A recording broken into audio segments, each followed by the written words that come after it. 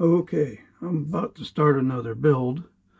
This one used to be Adventure Time RCs.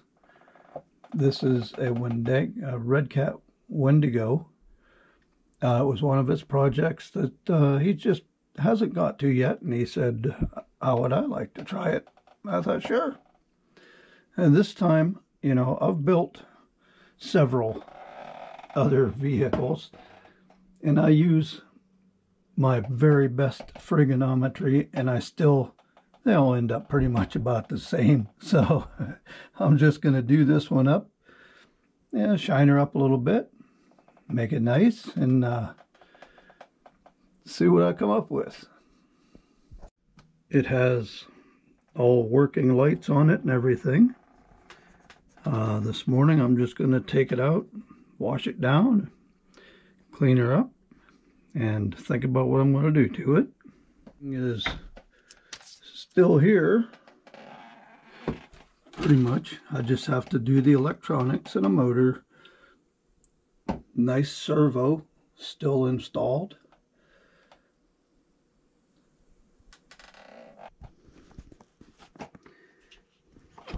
Nice smooth shocks.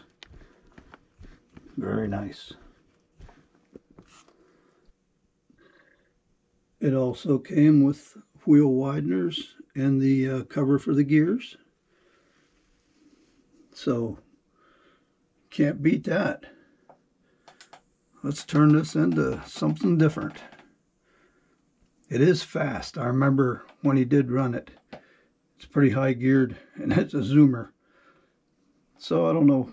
I'm a crawler guy. I'll see what I do with that.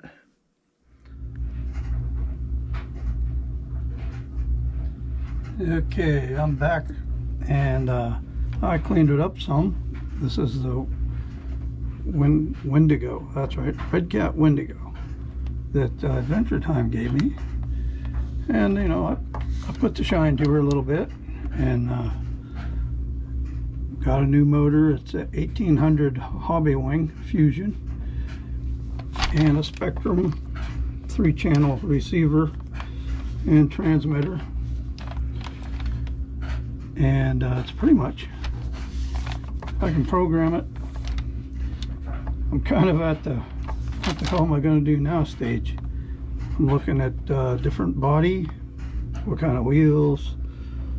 Oh, I put a 9-tooth pinion gear in it because I know this thing has got some fast gears in the diffs. So it ought to all work out. That's the next update. I'm going to stop here with this video because I don't know what kind of wheels. Yeah, I do actually. I'm going to use these ones. The bummer is these rims, they are sharp. They look real good on this once I get it done. But the problem is I got these at a swap meet, and the 12mm, it's like 11 or 11 and a half. You can't put a 12, the guy made them himself, they're machined himself. And now I know why I sold them, because you can't put a nut in there. I got to sand them down and file them to make them fit. And it's just not worth all the bother. You ruin more nuts than you get done right. So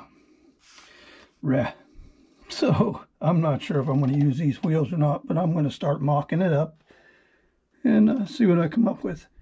I put the front bumper in the back to give it that old log skidder look, you know. We'll see what we come up with. We'll see ya. Okay, we're pretty much done with it. Listen to how quiet that is.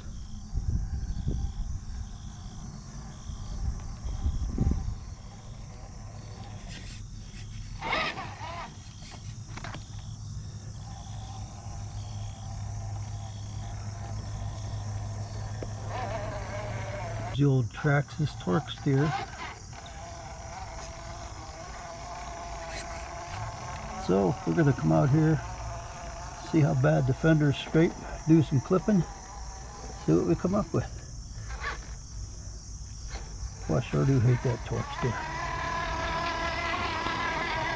I got some other issues with the suspension, you can see.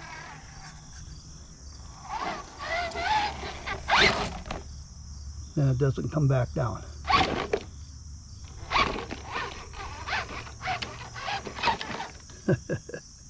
Oh well, I'll work on that.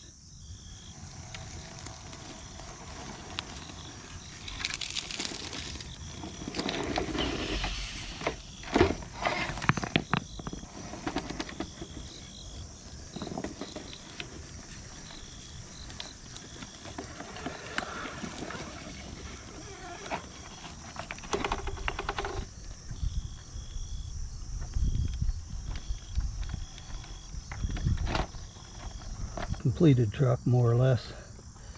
I'll do some tweaking and then do a real video with it.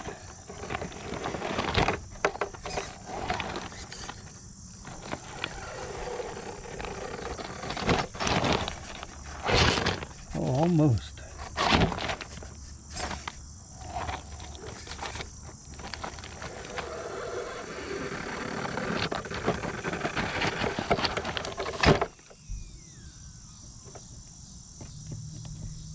And it died. What did I do?